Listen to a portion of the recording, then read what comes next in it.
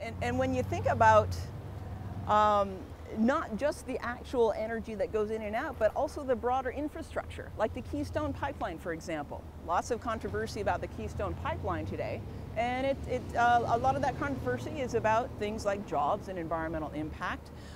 But when you put that again in the broader context, the Keystone Pipeline is just one small piece of physical infrastructure that has to support this huge enterprise. And when you think about, what is it, 2,000 kilometers long, this pipeline, how much energy it takes to just manufacture and set in place that pipeline.